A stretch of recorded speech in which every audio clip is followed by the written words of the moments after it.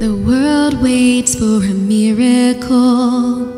The heart longs for a little bit of hope. Oh come, Emmanuel. A child prays for peace on earth. She's calling out from a sea of hurt. Oh come, Emmanuel. And can you hear the angels singing glory to the light of the world? Glory to the light of the world.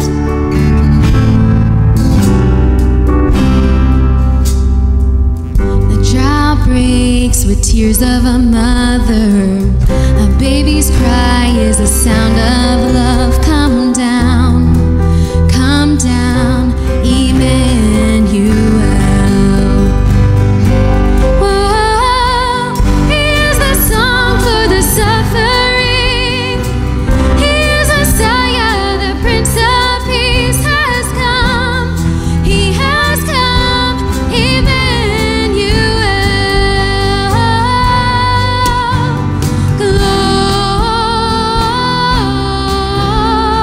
Glory to the light of the world.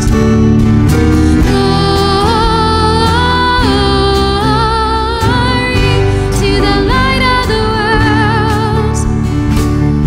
For all who wait, for all who hunger, for all who pray, for all who wander, behold your King, behold Messiah,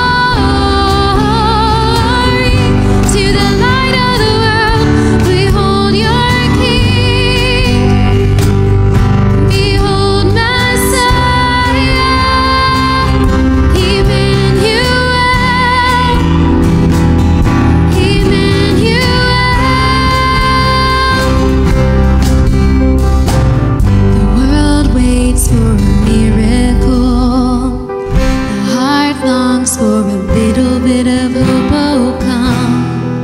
Oh come, Emmanuel.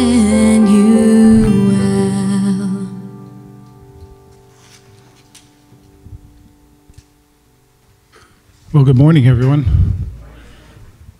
Good to see you all here bright and early as we start our new schedule for a little while and see how we do with this. But we're glad you're all here this morning on this glorious morning outside.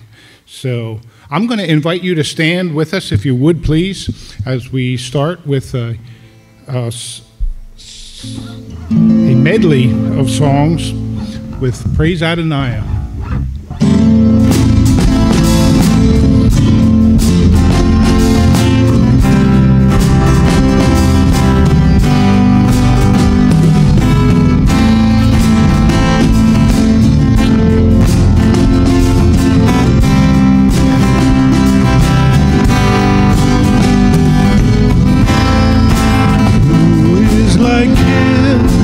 Lion and the Lamb, seated on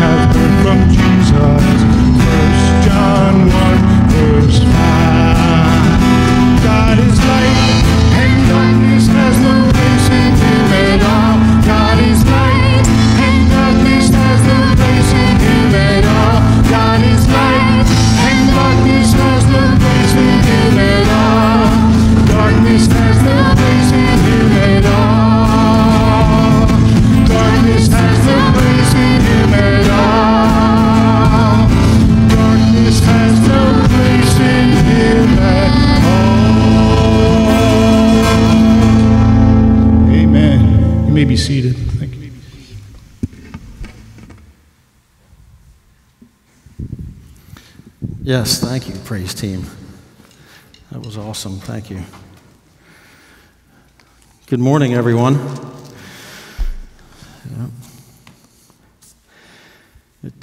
Little by little, we get back to normalcy, right? It's baby steps.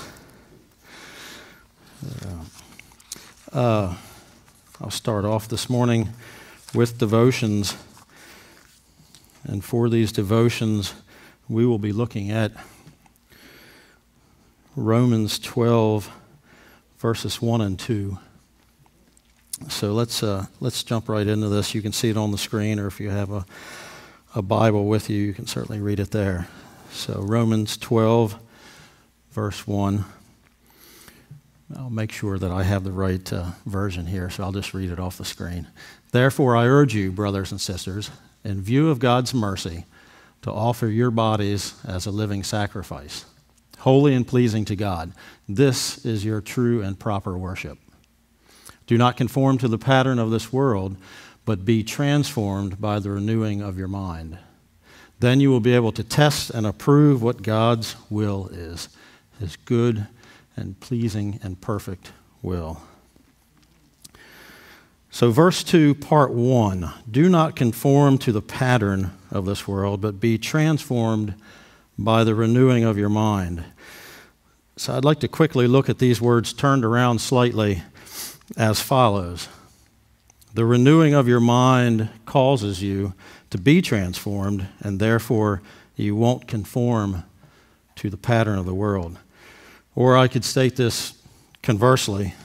If you are conforming to the world, then you haven't been transformed because your mind hasn't been renewed.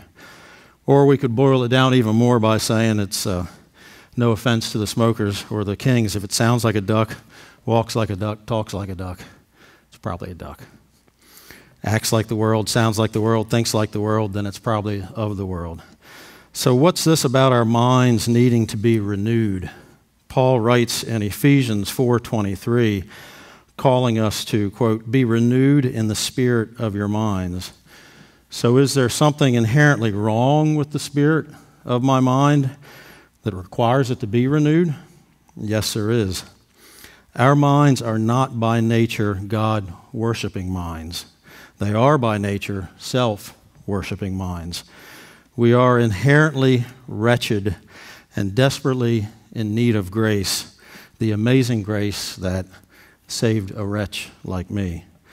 Without renewing, our minds are like the minds of the world that Paul, here he calls them Gentiles. He writes about in Ephesians 4:17 and 18, saying that you must no longer walk as the Gentiles do in the futility of their minds. They are darkened in their understanding, alienated from the life of God because of the ignorance that is in them due to their hardness of heart. So this is a picture of our natural mind, the mind which hasn't been renewed and which needs to be made new and can only be made new by a double working of the Holy Spirit. So quoting John Piper, the Spirit must work from the outside in through Christ-exalting truth, and also from the inside out through truth-embracing humility. So in closing, I'd ask you to consider where you stand today regarding this renewing of your mind, this transformation of your life, and this non-conformity to the world. Have we allowed the Holy Spirit to do his work in us and on us? If so, shouldn't we be thinking, acting, or living, we shouldn't be. Let me rephrase that again. If so, we shouldn't be thinking, acting, or living as the world does. We should be different. Our view, our outlook, our perspective of everything that happens in this world must be seen, formed, and shaped through the lens of Christ, not through the lens of a certain political party, a certain particular social justice movement, or perhaps even some false corrupt identity that we have created for ourselves in our unrenewed minds and are living out in our untransformed lives. We must be worthy of Christ and of the label Christian, the original nonconformists in all of our thinking and actions. Amen. Announcements. I guess announcements and prayer requests kind of all run together here. So announcement-wise, I will say there is a offering box in the back. And big announcement, drum roll please from somebody. Yeah, there we go. You can now make your checks out to Waterway Church. It's kind of anticlimactic, but we've been working on this for quite a while, so you can now make them out to Waterway Church. If you do happen to make them out to media by some strange slip of the pen, then I think we can still deposit those too. So, moving to prayer requests. So we're going to continue to pray for Barry Hostetter and his family. I know there's a special event going on today that's going to be happening there on the other side of the grain facility. So we're going to pray that Barry has a good day and he can enjoy it and see what's going on out there. Sam Reburn has masses on both kidneys and will have a surgery to treat this problem on October 27th. A little bit of joy to offset some of these troubling things. So Justin and Kristen McCreary welcomed a son, Noah James, on Friday, 9 pounds, 21 inches. So if you see their grandparents, you can certainly congratulate them on that. Liza Malone, who had been a key leader in our community classroom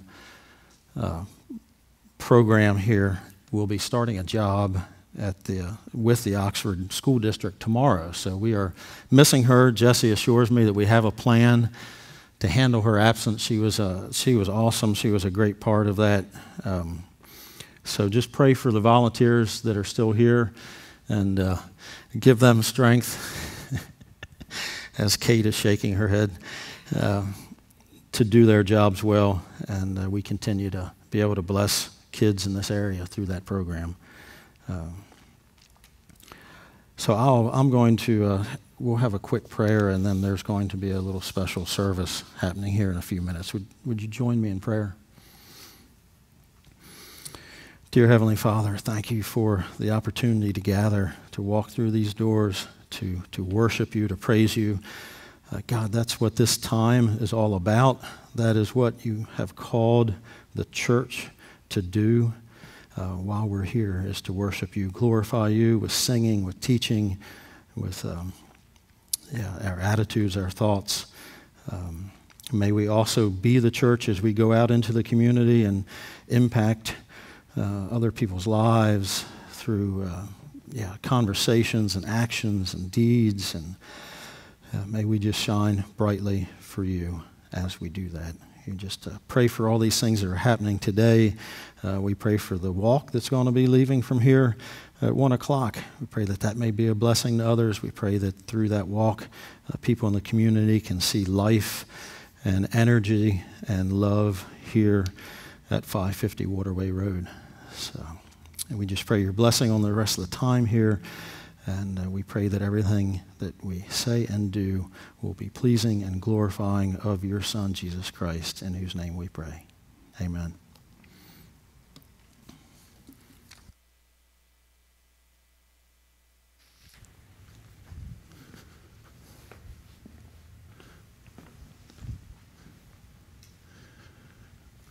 So just wanted to make an announcement for those of you who are here in our first service, and for those of you who are online.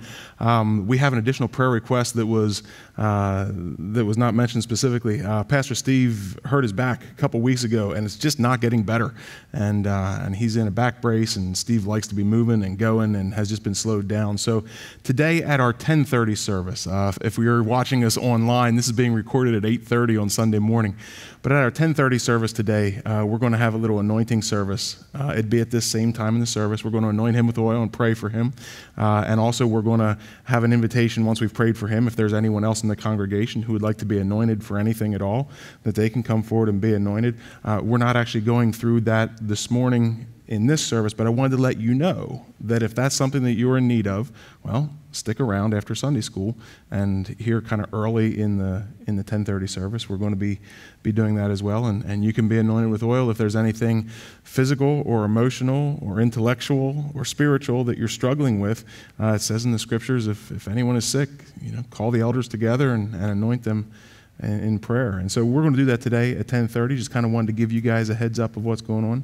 Right now, the worship team is going to continue to lead us in song. But if you have one of those kind of needs that you'd like to be prayed for, come back here at 10:30, and we're going to pray for you. And if you're online watching us today, and if you've got any particular prayer needs or anything that you'd like for us to pray for you about, you can reach us online. You can look at our website, waterwaychurch.com, or you can send us an email, waterwaychurch@gmail.com, or for any of you who are still remembering our old email addresses, mediachurch@hotmail is still active as well. But we'd love to hear from you and pray for you so that we can bring all these requests before God. For now, how about if we stand and sing as we continue to praise our Lord?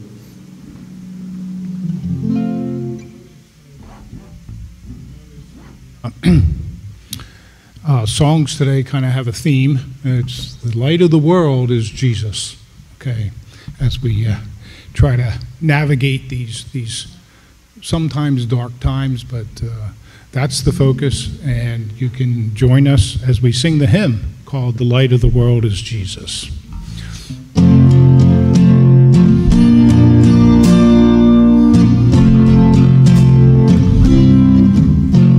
The world was lost in the darkness of sin. The light of the world is Jesus.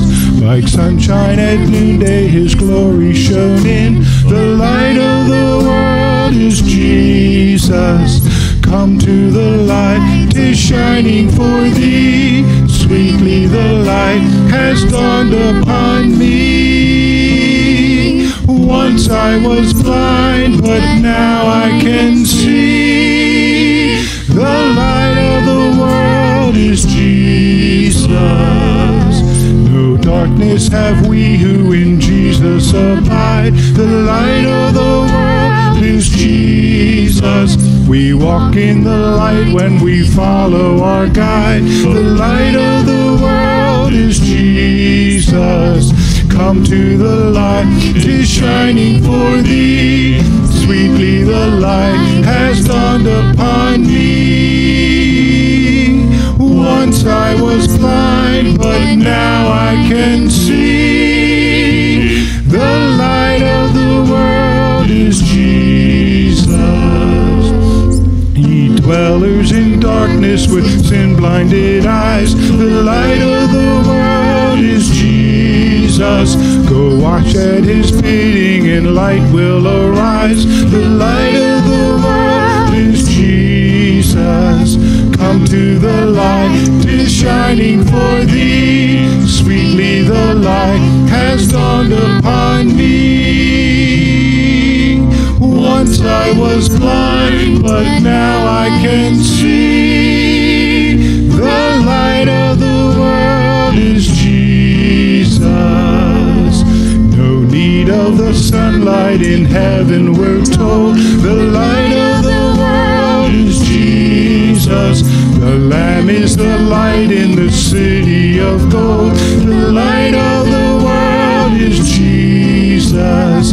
Come to the light, 'tis shining for thee. Sweetly the light has dawned upon me. Once I was blind, but now I can see. The light of the world is Jesus.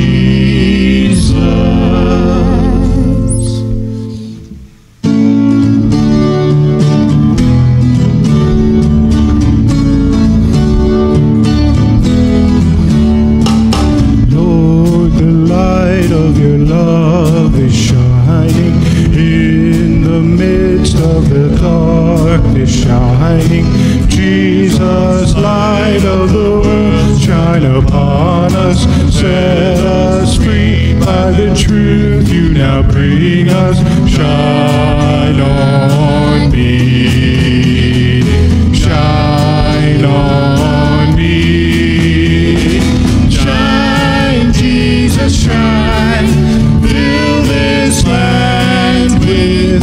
Father's glory blaze, Spirit blaze, set our hearts on fire.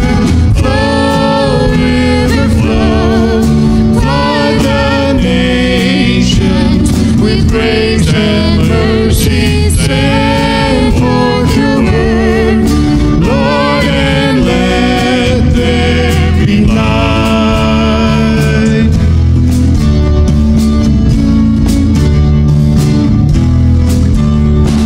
Lord, I come to your awesome presence, from the shadows into your radiance. By the blood I may enter your brightness. Search me, try me, consume all my darkness. Shine on me, shine on me. Shine, Jesus, shine. Fill this land with the Father's glory. Blaze, Spirit, blaze. Set our hearts on fire. Flow, river flow, flood the nations with grace and mercy. Send forth your word, Lord, and let there be light.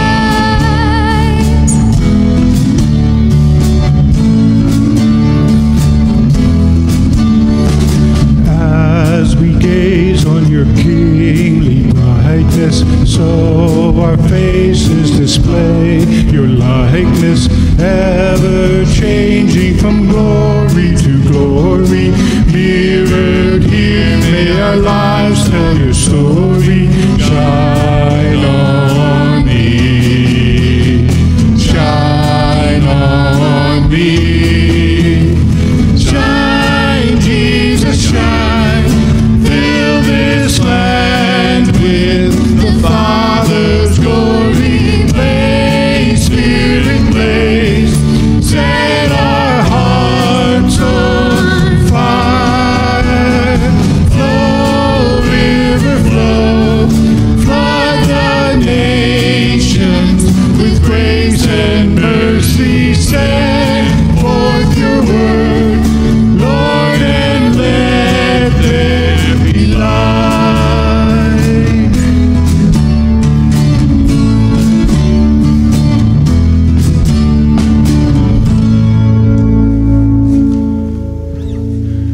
This next medley is going to be a little hard to keep from tapping your toes, I think.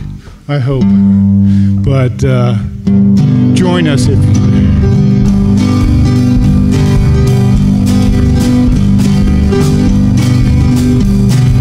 I saw the light, I saw the light. No more darkness, no more night.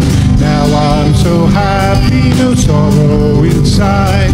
Praise the Lord, I saw the light. I wandered so aimless, life filled with sin. I wouldn't let my dear Savior in. Then Jesus came like a stranger in the night. Praise the Lord, I saw the light. I saw the light, I saw the light. No more darkness, no more night. Now I'm so happy, no sorrow inside. Praise the Lord, I saw the light. Just like a blind man, I wandered along, worried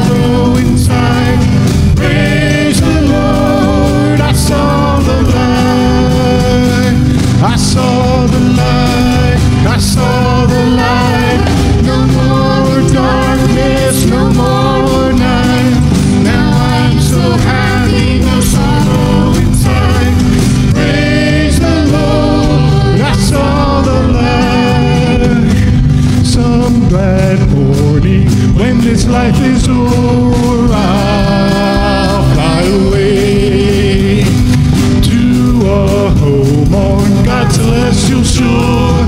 I'll fly away. I'll fly away, oh glory. I'll fly away.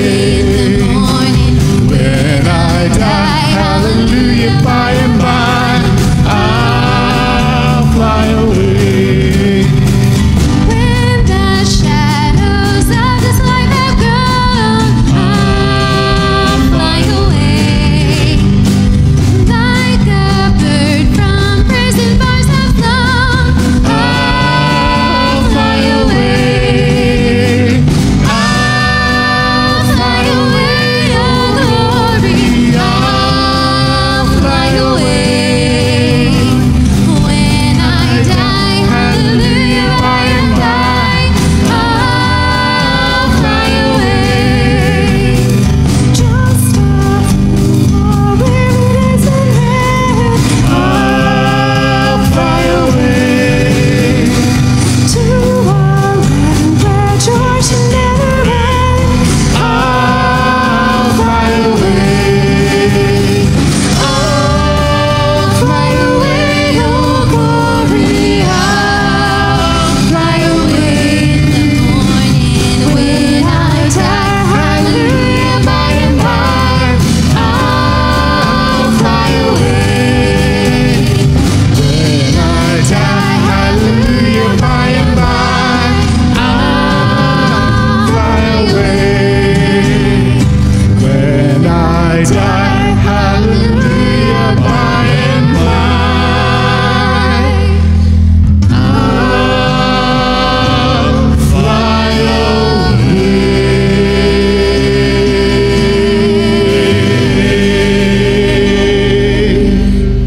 Amen. You may be seated.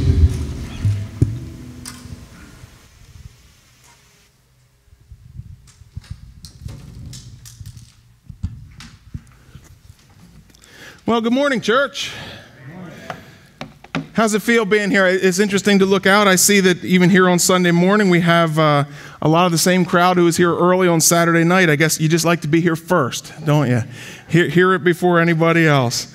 Well, get it while it's good. Yeah, because it might not be good later.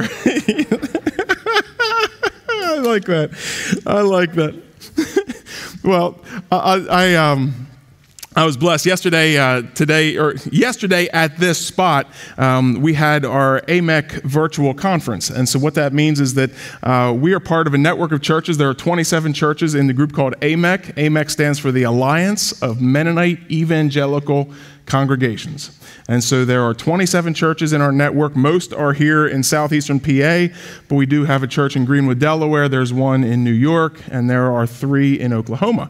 And so we've got relationships all over the place. And through that network is how we work at accountability, and how we've got an executive board with an AMEC that kind of just keeps an eye on churches, makes sure pastors aren't getting weird in the things that they're teaching and all that. And we also offer support to each other if a particular church has a need for help with hiring someone, or working through a mediation process, or just is looking for advice. And I don't know if you're aware of this, but in the consultant world, there are consultants that market themselves at churches that are just incredibly expensive. Well, we're able to do a lot of those things as AMEC. We help each other out. So every 2 years, AMEC has a conference in the fall, and we elect some officers, and we approve a budget. And so that was going to happen at Indian Valley Faith Fellowship, which is up in the Harleysville area. That was going to happen until the whole COVID thing hit, and we decided it's not a great thing to have a whole bunch of people together in the same room coming from all over the country. And so we did it via we kind of basically live streamed through Zoom. And so we did that here in this room yesterday. There were about 10 people here running through all that. And then we had a bunch of people on Zoom. The Zoom was up on the screen, and we were able to run through that. And so I just wanted to pass along to you that was another way that our church was able to kind of be a blessing in a way that God blessed us. We've got this new space that we're still, even after 8 months, kind of figuring out, how does this work? What does this look like? But having space like that and having some of the newer tech that we've got really allows us to host some things like that might otherwise be a little difficult. So just wanted to kind of share a praise that the AMEC biennial conference went well yesterday. I serve as the president of AMEC, and so if you have any more questions about it, feel free to give me a call. Hey, what's this about? What's the deal? Who does this? What's it mean? I'd love to talk with you about that. But it is kind of interesting having two kind of big events on a weekend. Yesterday, that was Saturday, and a lot of my focus was there and just thinking about how to do that. Who was here? What are we doing? What are we saying? What are we posting online and all that kind of stuff? And then after our conference was over at about 1 o'clock yesterday afternoon, a couple of the other pastors were talking about like what they're preaching about today. And one of the things that we discussed as we were talking is that it seems like everybody's got their own gifts and their own challenges as it comes to the way that we do our jobs, just the same way that you are with your job, right? There are some people where you work that you're like, what are you worried about? This is the easiest thing in the world. And then there's other stuff that kind of trip you up or that you just hate to do and somebody else says, oh, can I do that? I love it, right? Well, pastors and preachers are kind of the same way. We were talking about our things that we like and don't, and I told the guys, I said, the hardest thing for me about preaching is knowing what to preach about. Once I know what I'm preaching about, well, the rest is pretty easy. I mean, the Bible just lays that out. But for me, the hardest thing is always, okay, what is the topic this week, this month? What's the focus this year? And for about a month and a half, I've been trying to teach and preach on political issues. Not failing because I don't know how to or because there's nothing to say, but failing because the timing has just never felt right. You've noticed here at Waterway, there's been a number of different things happening Sunday mornings, different people sharing, and that's been fantastic. But to have a chunk of time to talk about this, I've been trying to teach on political issues, not politicians, but the issues that they're discussing, because it's good for us to be aware of what's happening, right? And I've been especially touched every time in the last couple of weeks I drive past the Catholic Church here in town. Have you noticed the last couple of weeks they have those little white crosses out by the road representing surgical abortions in America? I believe their sign says, since Roe v. Wade in 1973. I'm not 100% certain what the sign says. I always notice it at the last minute. But just knowing what those crosses represent and knowing that church is putting that out has kind of touched me. And so, that inspired me to do a little research. You may know that nearly 60 million abortions have been performed in the United States, and this is medically and surgically and induced. This is stuff that happens on purpose, okay? 60 million abortions performed in the United States since Roe v. Wade in 1973. 60 million. And that stirs something in me. And of course, abortion is one of those topics, and there are a dozen others that get talked about by our politicians when they're running for office. And generally speaking, one party tends to be on this side of the issue, and one party tends to be on the others, but there are individuals in each party that crosses over. And so that stirs something in me. And just that experience there at the Catholic Church in Oxford has got me thinking, boy, I want to talk about some of these political issues. However, God just seems to keep shutting it down. I don't know why. I can't explain it to you. But Pastor Tony Murrin at Mount Vernon is doing a good job talking about some of these big issues in politics. He's been doing it for the last 4 weeks. He's going through the beginning of November. He's talking about these political issues, what the Bible says about each one. If you're interested, search for the Counterculture series on YouTube by Mount Vernon Christian Church, MVCC. Go to YouTube, search for MVCC. You'll find a series of great sermons. He and I actually sat down together a couple weeks ago and planned what they might look like, thinking that they'd do it there and we'd do it here, but yet God keeps shutting it down here at Waterway. Maybe Mount Vernon's the only place that needs to be talked about right now. I don't know. But if you want to find some good sermons, go listen to Pastor Tony online. Stuff's available right now. But as I said, the hardest thing about preaching is knowing the topic. Okay, what is it that I'm supposed to talk about next week? What is it that I'm supposed to talk about? Sometimes it even comes up, what am I supposed to talk about tomorrow? Because God changes minds and changes focuses. But here's what's been laid on the heart for today. It's Psalm 146. Psalm 146. Now, this actually does tie into our politics. It ties into the way that we think about the things that are happening around us. Psalm 146 is one of the last 5 Psalms. There are 150 Psalms in the Bible. The last 5 are all very similar in that they all start with praise the Lord. And there are these 5 last praise Psalms. They are just telling people to praise. So Psalm 146 is the first of the last of these praise Psalms. Psalm 146, it says, praise the Lord. Praise the Lord, my soul. I will praise the Lord all my life. I will sing praise to my God as long as I live. Do not put your trust in princes, in human beings who cannot save. When their spirit departs, they return to the ground. On that very day, their plans come to nothing. Blessed are those whose help is the God of Jacob, whose hope is in the Lord their God. He is the maker of heaven and earth, the sea and everything in them. He remains faithful forever. He upholds the cause of the oppressed and gives food to the hungry. The Lord sets prisoners free. The Lord gives sight to the blind. The Lord lifts up those who are bowed down. The Lord loves the righteous. The Lord watches over the foreigner, sustains the fatherless and the widow, but he frustrates the ways of the wicked. The Lord reigns forever. You are God, O Zion, for all generations. Praise the Lord. It's interesting that here in this praise psalm, there is just one instruction. In 10 verses, there is one instruction, right? Unless you read praise the Lord as an instruction or a command, which we probably could. But that one instruction is negative. It's what not to do. Did you catch it? Did you notice it there? It's in verse number 3. Verse number 3 of Psalm 146 says, "Do not put your trust in princes, in human beings who cannot save." Well, why is that line so important? That one instruction here in this psalm of praise. At the end of Psalms, we've got these 5 praising God, telling us to praise God, and yet there's this one additional instruction that the psalmist throws in: do not put your trust in princes, in human beings who cannot save. Why is that there?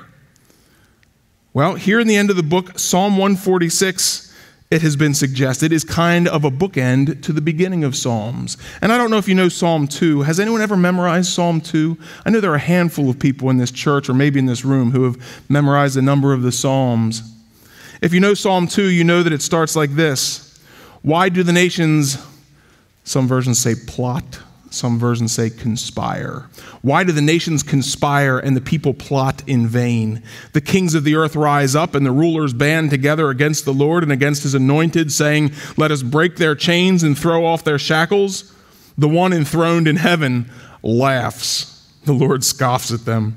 He rebukes them in his anger and terrifies them in his wrath, saying, I have installed my king on Zion, my holy mountain. That's Psalm 2, very much back at the beginning of the book. And here today we look at Psalm 146. In Psalm 2 it says, the kings of the earth rise up, the rulers band together, God laughs at them. Here in Psalm 146 it tells us, in the midst of our praise, do not put your hope in princes.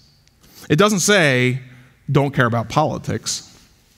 Note that it doesn't say, don't argue about politics. That can be fun, right, if you find the right arguing partner. It doesn't even say, don't participate in politics. What does God say? He says, hey, I've got my own king. I've put him in place, and by the way, he's the best of them all. David was a king, and he wrote most of the Psalms. He was a prince in power here on earth. And yet he spoke for God. So the implication here is that we're not saying that all politics is bad, but I think today, in the way that many of the people around us do their politics, this warning in Psalm 146 is a good warning, isn't it? Not to put your hope in princes, not to put your hope in humanity. Now, if I would have just backed off, if that princes thing wasn't in there, and if we just said, don't put your hope in humanity, that would be easy to hear, wouldn't it? Like, that'd be pretty easy to apply universally. Well, of course I wouldn't put my hope in humans, because I don't know if you noticed it or remembered it, but the rest of this little piece of Psalms, it says in verse 4, when human spirits depart, he's talking about the princes and all humanity in general, when their spirit departs, they return to the ground. On that very day, their plans come to nothing. In other words, ashes to ashes, dust to dust. We don't put our hope in humanity, do we? But it's interesting here, the psalmist gets very specific and says, don't put your hope in princes. Why? It's because so many of us are tempted, just as they were 3,000 years ago when these psalms were being written. We are tempted to put our hope in our princes. Not just those who are literally born of royal families, the prince of this nation or that one, but people who are in power, people who are like kings, people who have the ability to rule. Psalm 146 tells us, do not put your hope in princes, because the prince is not the foundation of your hope. So, as we try to apply this is one of the fun things about the Psalms, wrestling with what do we do with this? Because it says, praise the Lord. Well, we've been practicing that, right? Today we've been praying. We praise the Lord for baby Noah, who was born on Friday night. And we praise the Lord through songs. You were all joining in as we were singing about Jesus being our light, God being our light. How do we apply this psalm? Well, we praise God. And how do we know that we're doing a good job of not putting our hope in princes? How do we make sure that princes are not the foundation of our hope? Well, I think Jeff Foxworthy helps us.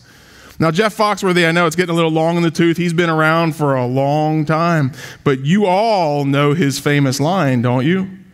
You might be a redneck if... I mean, the man make a whole career out of this. He's a bazillionaire because he's just awfully good at finishing that sentence. You might be a redneck if... Some of you even have your favorite one. Some of you even have that on a t-shirt, don't you? Gerald, I'll bet you have a t-shirt that has a redneck something on it somewhere in the bottom of your closet. Maybe during COVID, that closet got cleaned out. But how do you know if a prince is the foundation of your hope? Well, maybe we can let Foxworthy help us. You might be putting your hope in princes if. You might be. So these are just some tests that we can take. Some ways that we, individually, maybe corporately, but especially individually, we can challenge ourselves. The foundation of our hope is important to consider because it affects everything about us. The foundation of our hope affects our use of time. You might be putting your hope in princes if you're spending more time with the news than you are with God and your Bible. If the first thing that you check every day is, what did he say? What did she say? How did that debate go? What's been said about what they said? What's been written about the debate? If that's the first thing that you check into, and your devotions and your scripture and your time with God is later, well, that's a good check. You might be putting your hope in princes, right? And if you're wondering, this use of time, this applies to just about every other passion in life as well. If you're spending all your time watching sports, then you might be putting all of your hope in sports. If you just can't stop thinking about a person, then you might just be putting your hope in a person. If all you can think about is your next purchase or your next meal or your next drink or your next job or your next dollar, then that's where you've put your hope. And you've got your hope in the wrong place because all that stuff is just ashes and dust. The psalmist says, and God tells us over and over in his scripture, put our hope in the Lord. And yet we humans so easily stray. Here in Psalm 146, it says, don't put your hope in your princes.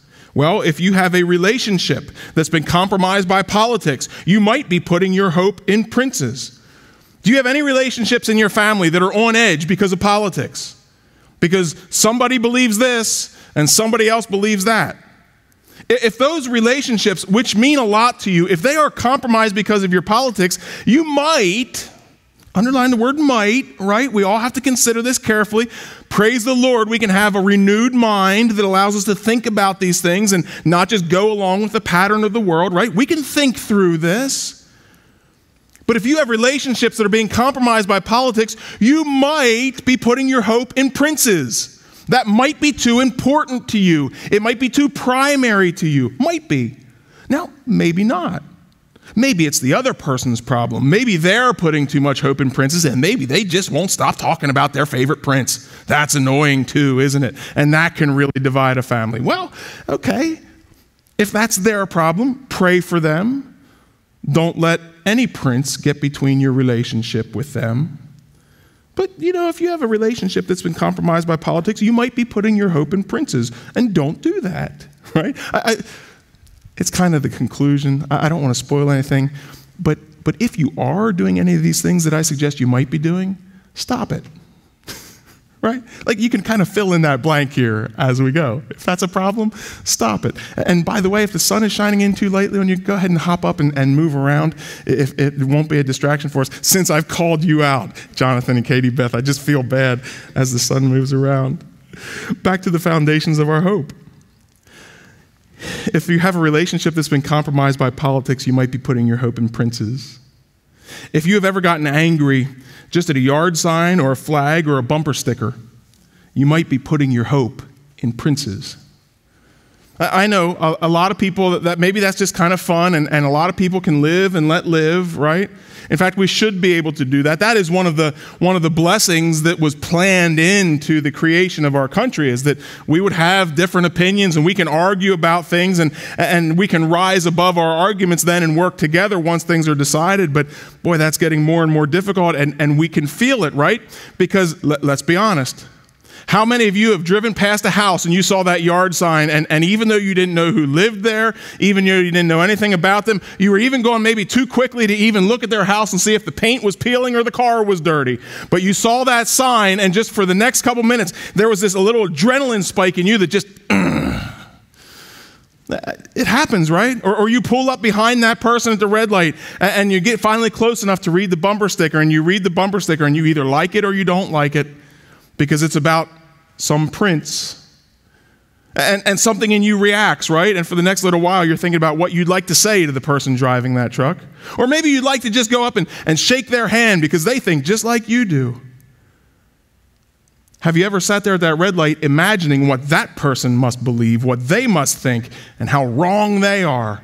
Well, without ever knowing that person, talking to them, even seeing the front of their face, if you have ever gotten angry at a bumper sticker, you might be putting your hope in princes. Be careful about that. God doesn't want us to use all of our emotional and spiritual energy driving around town just getting worked up at the signs that we see. Now, I know this is coming from a guy who just told you about how worked up I get seeing those little white crosses out in front of the Catholic Church. I know. We can certainly let God inspire us, but let's not let these signs tear us down and steal our peace, right? If a sign or a bumper sticker or a flag is stealing your peace, you might be putting your hope in princes. Now, we know lately there's been a lot of discussions about which flags should be up where. Well, there's a lot of talk about monuments, right? And some of these things that do get people worked up. Oh, those are complex conversations, but if you're getting terribly worked up about any kind of a physical thing in this earth, just be careful with that, because maybe that's overtaken you. Now you notice the mights and the maybes here. Again, there are times when God gives us deep and strong conviction, but even then he calls us to act in a certain way, with kindness, with love, with grace, with forbearance, with honesty, and with integrity. Right? There's no excuse to just fly off the handle because that thing made me mad. No, stop it. We're not animals. We're human beings. And we are Christians with renewed minds. Right? We don't just go around reacting to everything that happens to us, and we shouldn't. If you find yourself that you're just reacting to the things that are around you, you need to stop. And I'm not kidding here. You need to stop and very seriously consider your priorities. You need to consider your mental and emotional and spiritual and physical health. If all the things around you are just causing you to strike, because that's not how humans are built. God built us to be partners with him and rise above all of that, to be conformed to his pattern and not the patterns of this world, right? If you find yourself slinking into that, and sometimes we do, we get tired, we get frustrated, things grind on, and I've had it and I'm over it. Okay? I know, we feel that, but if that's you all the time, let me just tell you, that's not healthy. That's not where you need to be. You need to talk to someone, talk to me, and I will find someone who can help you to have your mind renewed and to have the kind of rest and refreshment and restoration that you need to be able to live with God. I seek that out. I have certain people in my life that when I feel that temperature going up, I'll go, hey, could we sit down? I just need to talk. Can I have a morning from you? Okay? Sometimes I pay people to do that because they're professionals. And sometimes it's just a friend who's in my life. Okay? This is important stuff. We don't want all these things stealing our peace. And certainly, if you've ever gotten angry just at a yard sign or a flag or a bumper sticker, you might be putting too much hope in princes. You might be putting too much hope in princes if your political convictions have ever clashed with your religious convictions and won. If your politics has ever overridden your religion, and now your religion is not quite the same as your faith, right? The faith is when we believe and we put our hope and our faith in God, and He saves us. And our religion is really just all of our response to that. It's coming to church is religion. It's the thing that we do to act out our faith. It's the thing that we do to show our devotion to God. It's the songs that we sing, and it's the service that we do. It's the prayers that we pray. It's all good stuff, should be good stuff. That's what religion is. And if your political convictions have ever shaded your religion, well, that's backwards. Your religion should be shading your political convictions. But if they're not, you might be putting your hope in princes. Your politics have gotten so amped up because of the people you support, the princes you're in favor of, that you're no longer putting forward good and true and holy religion. Okay? You need to be careful about that. You need to be careful that the foundation of your hope doesn't allow you to slip away from graciousness. The foundation of our hope is the Lord, and He calls us to be gracious and forgiving and kind. But if you've ever questioned someone else's value or their qualification to hear the gospel because of what you know about their politics, you might be putting your hope in princes. We can't let our ability to share and our willingness to share be affected by what that other person believes about which candidate they ought to vote for, and maybe they'd even tell you who you ought to vote for. We're called to serve those in need. A couple of other things, quick. If the election scares you, you might be putting your hope in princes. Because you know what? No matter who wins and who loses, God is still on the throne, and His plan is still going to work out. I have my preferences. You do too. That's fine. But if you're at a spot where this is scary, let me just tell you, whoever it is that gets voted in, they're not going to cause the end of the world unless God wants that to happen. So everybody just chill a little, okay? Because the princes of the world are not our hope.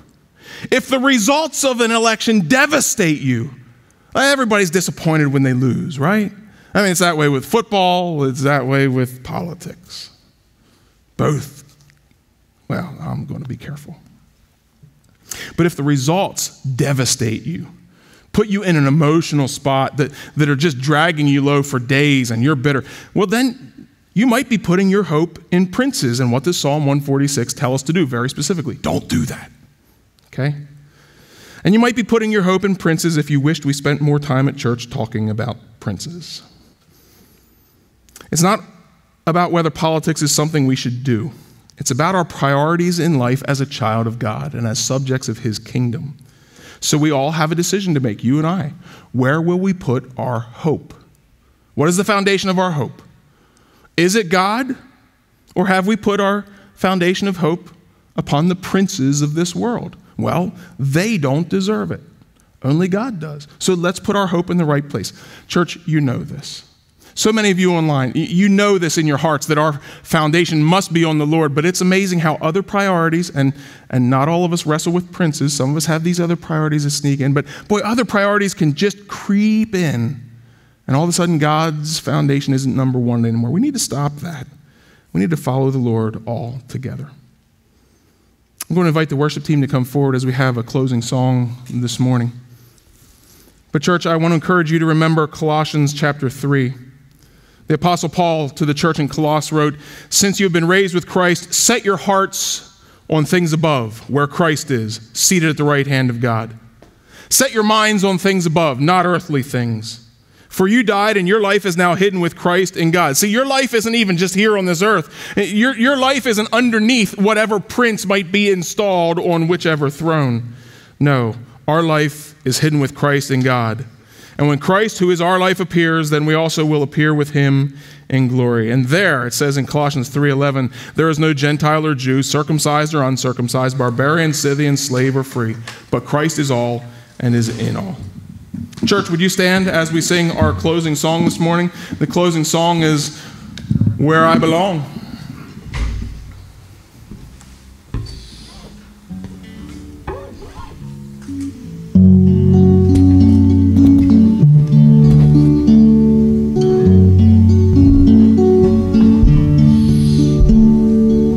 Sometimes it feels like I'm watching from the outside. Sometimes it feels like I'm breathing, but But am I alive? I won't keep searching for answers that aren't here to find. All I know is I'm not home yet. This is not where I belong. Take this world and give me Jesus. This is not where I belong.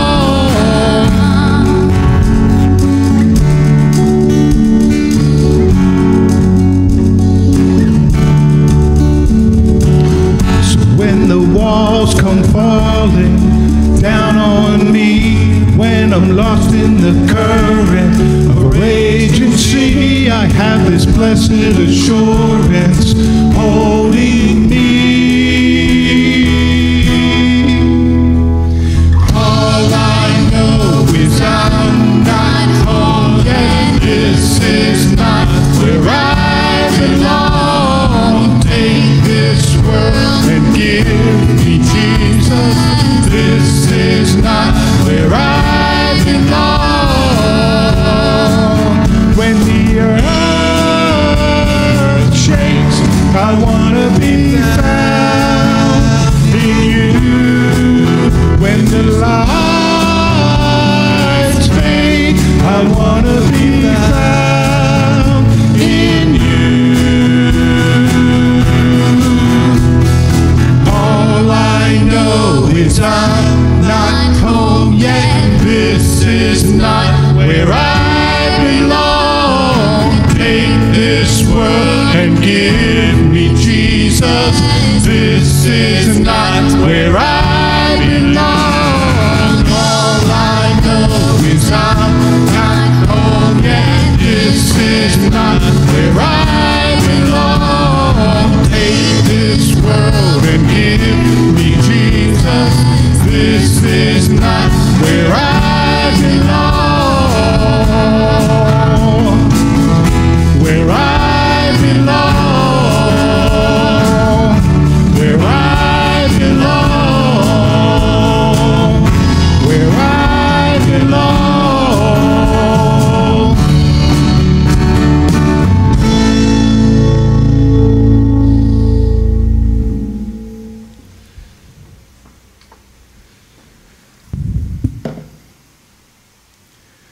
I pray that the eyes of your heart may be enlightened, in order that you may know the hope to which he has called you, the riches of God's glorious inheritance in his holy people, and his incomparably great power for those of us who believe. That power is the same as the mighty strength he exerted when he raised Christ from the dead and seated him at his right hand in the heavenly realms, far above all rule and authority, power and dominion, and every name that is invoked, not only in the present age, but also in the one to come. And God placed all things under the feet of Jesus Christ and appointed him to be head over everything for the church, which is his body, the fullness of him who fills everything in every way. Okay, church, go out of here now living as if Ephesians 1 is true, that we live for Jesus Christ. Everything else falls after that. Just make sure that Jesus Christ is the only one who is the foundation of your hope. Amen?